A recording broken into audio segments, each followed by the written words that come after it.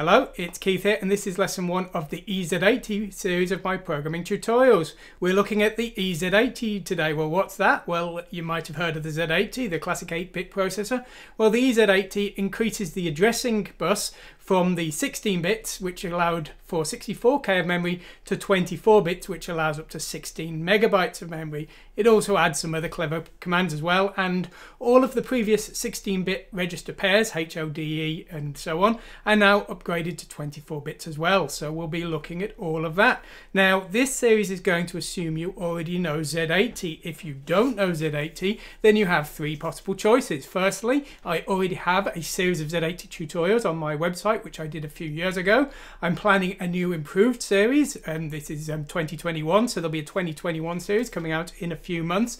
You can also buy my book. It's called Learn Multi-Platform Assembly with Chibi Akamas. It covers Z80, 6502, 68000, 8086 and ARM. It's available from Amazon now. So it covers Z80, the classic Z80, but if you're interested in other processors as well, I'm sure you'll find it very interesting. And if the book's a success, I will do another one which will cover Ez80.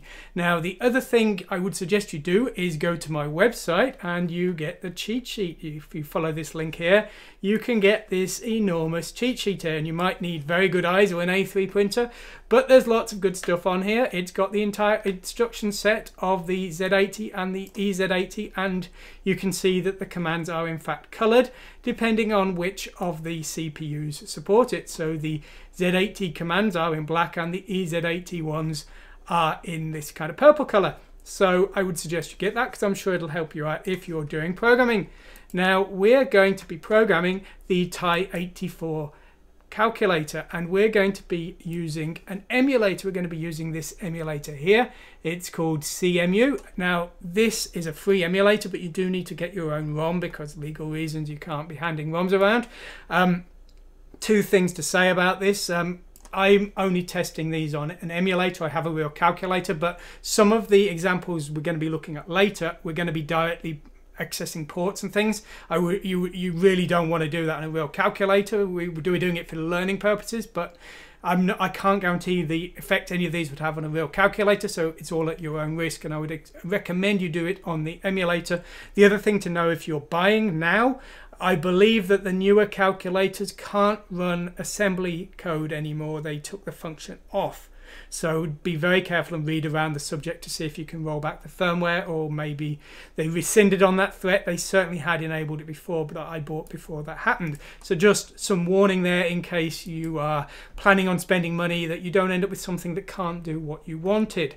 Okay, so what is the new features of the Ez80? Well, the main thing is, as I say, is the extra addressing and also the improved registers. So all of the registers are still basically 8-bit, so your accumulator is still 8-bit, your L register is still 8-bit, but your HL register is now actually 24 bits, and it's made up of theoretically 3 parts now. You've got the L part, which is the 8-bit low part. You can see that that's the bottom part here. You've then got the H part, which is the bits 8 to 15 effectively. And then you've got a new part, which is referred to as HLU, which is basically bits 16 to 23, the top 8 bits of the 24-bit combination of HL. Now, the tricky thing with this is you can't actually access it directly in any way. You can access the full 24-bit HL triple, as we could call it now, but you can't, whereas you can use H and L as 8-bit parts, you can't use HLU on its own. So that's a shame, but that is, don't look for it, you can't do it. So BC is now 24 bits, made up of BC and BCU. DE is now 24 bits, made up of DE and DEU. So is HL, so is IX, so is IY.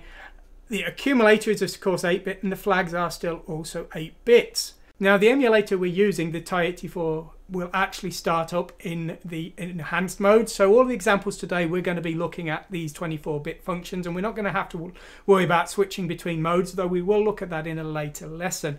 Now, the stack is a little bit tricky. We actually have 2 stack pointers. We have the stack pointer for 24-bit mode, which is the one we'll be using.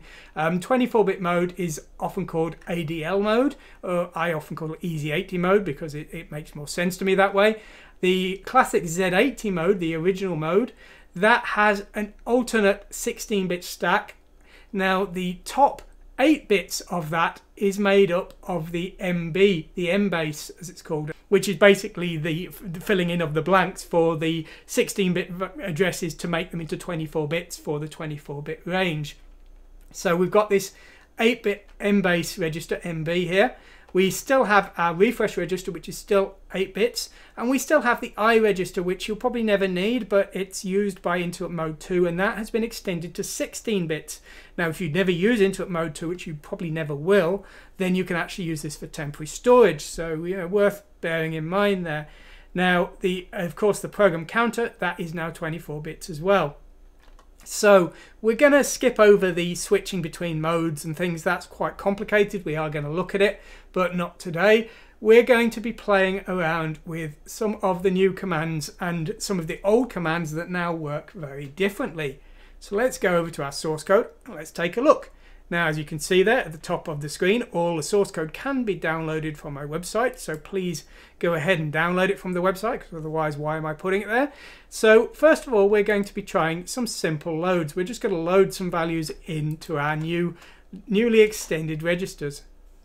So what we need to do here is we need to start our program here. I've got my scripts here, the build scripts, set to automatically transfer straight to the emulator, and we just need to run it. So it's been transferred into RAM, sorry. So let's take a look at our examples here. Well, the first one we're doing is we're loading the accumulator with the decimal value 128. Well, that's a pretty simple thing to do, and you can see here the AF register, the accumulator and the flags have been loaded with 8T, and the flags are 6C. 8T in hexadecimal is of course 128 in decimal, and we can of course confirm that if I just get my calculator up here and we type in 128. That is of course hexadecimal 8T, so there we go. So we've got the right value there, and our accumulator has been indeed set. Now when we want to set HL and the other previously 16-bit register pairs, well, those are all now 24 bits, and we don't need to specify them in any different way. In fact, once we're in this so-called ADL mode, this Ez80 mode, well, they're always 24 bits. So when we specify a number here, we're specifying 1, 2, 3, 4, 5, 6 in hexadecimal. That's a 24-bit number. That wouldn't fit into an old HL, but it will fit into the HLU combination here. So we've loaded that 1, 2, 3, 4, 5, 6 there. And my screen has indeed gone to sleep here. So you can see HL has been loaded with 1, 2, 3, 4, 5, 6 there, and the power display has got in the way there. Very annoying.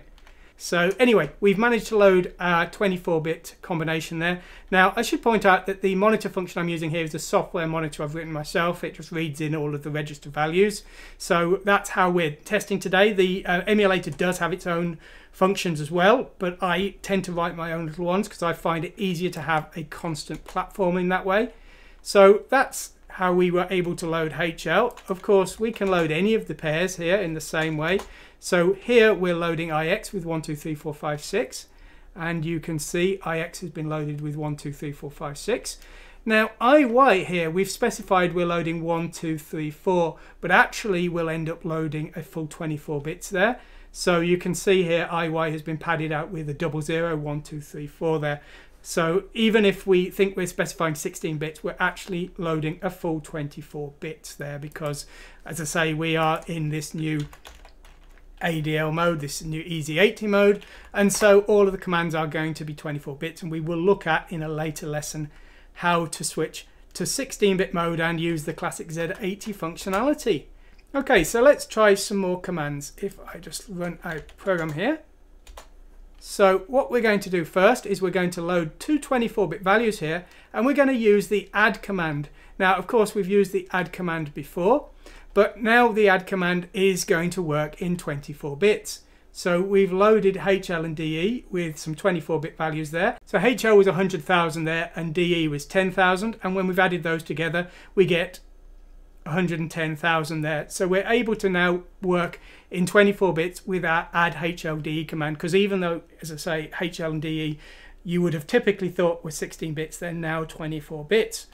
We can of course do the same with the subtract command here. We've done the subtract there, and you can see HL under that rather annoying icon there is showing 100,000 there.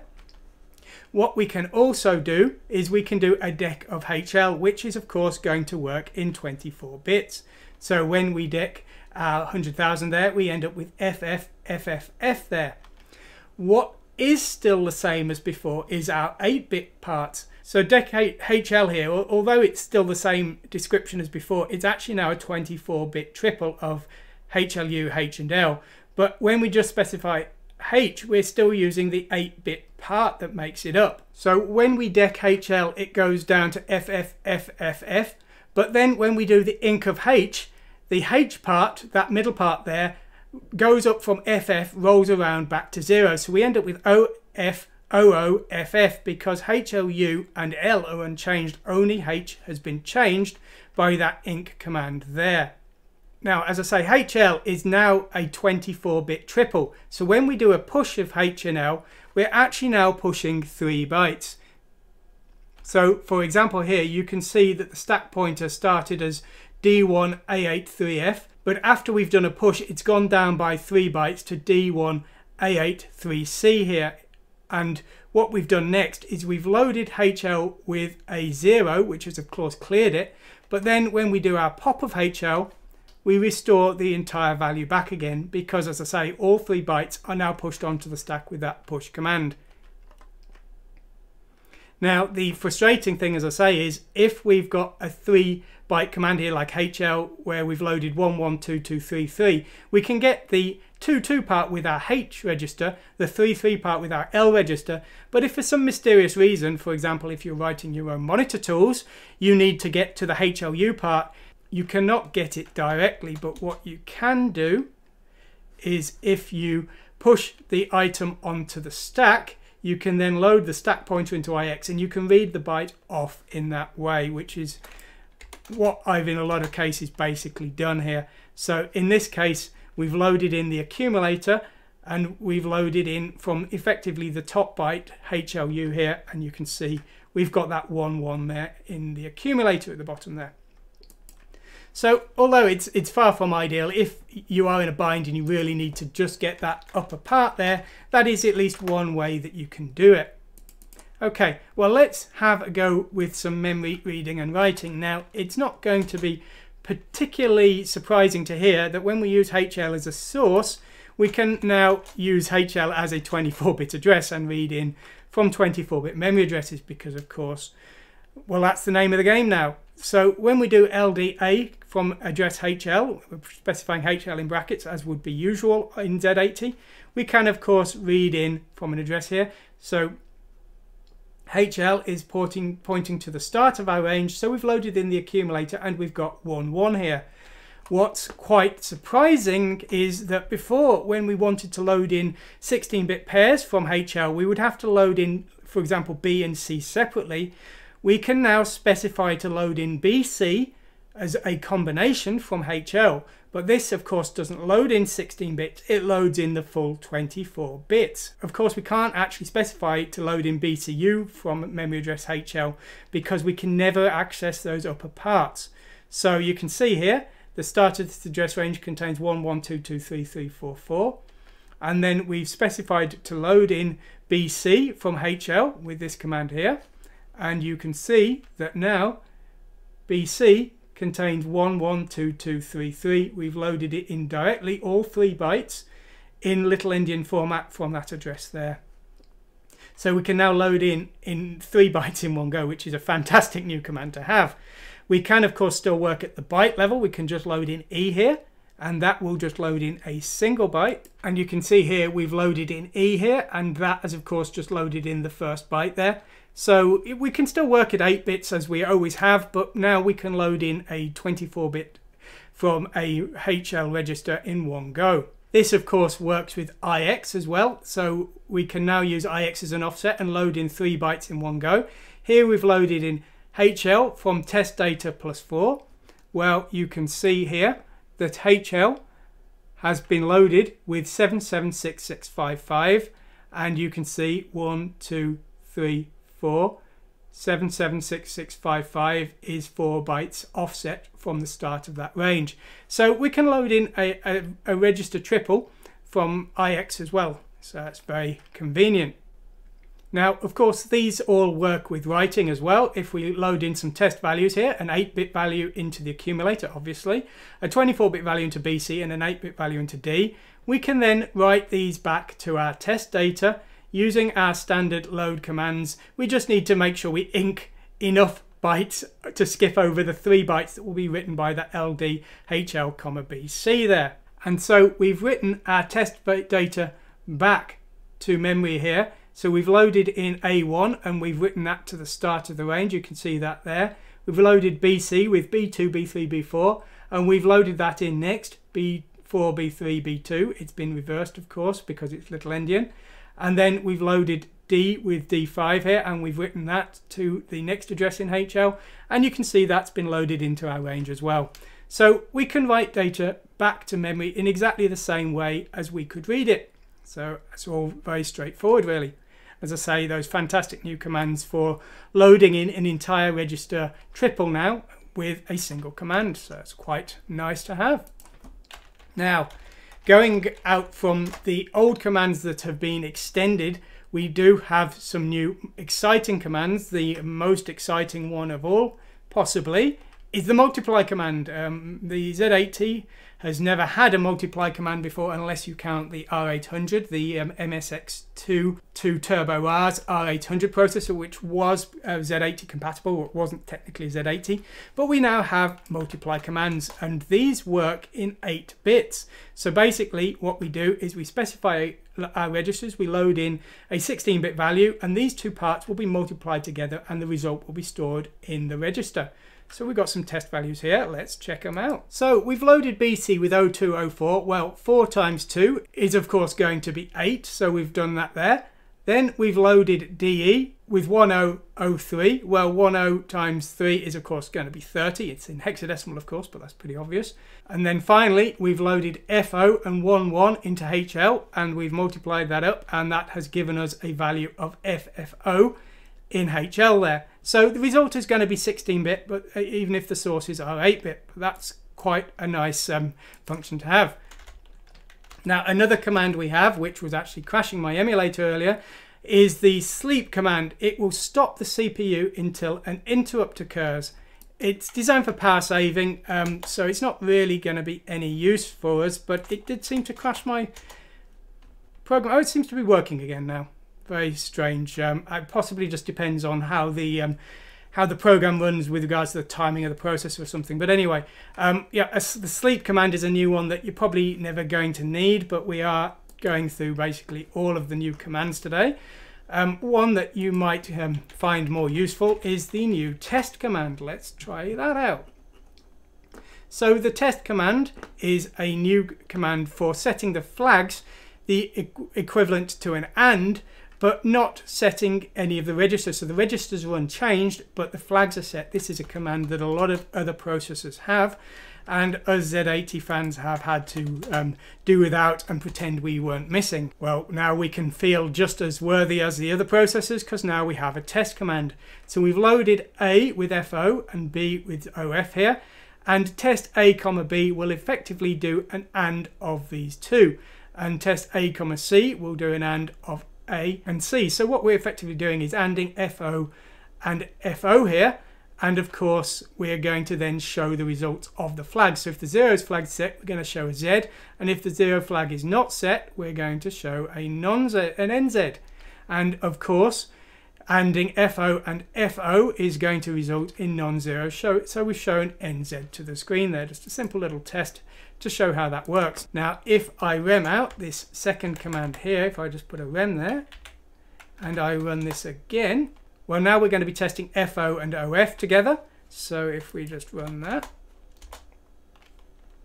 well, of course, those result in a 0. So the 0 flag has been set, and we've branched to show Z, and we've shown a Z to the screen. So if we need to test registers without changing the accumulator, because we want to use the accumulator later on, we can now do that. Another command which maybe you'll find useful is the new effective address commands. Now, in the past we've never had these. These are basically for pre-calculating an address, a command where we're using IX plus a value as a source for data.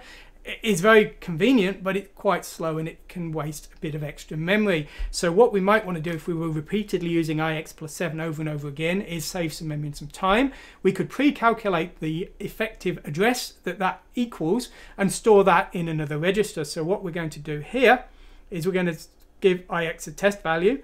We're then going to store the effective address ix+7 in BC. So let's see that in action. So we've loaded ix with 123400 and you can see that here. What we've then done is we've loaded BC via the load effective address command with ix+7. Well, ix+7 is, no surprise there, 123407. So we've loaded BC with that value. Now what we've done next is loaded DE with ix-1. So that has loaded in 1233FF.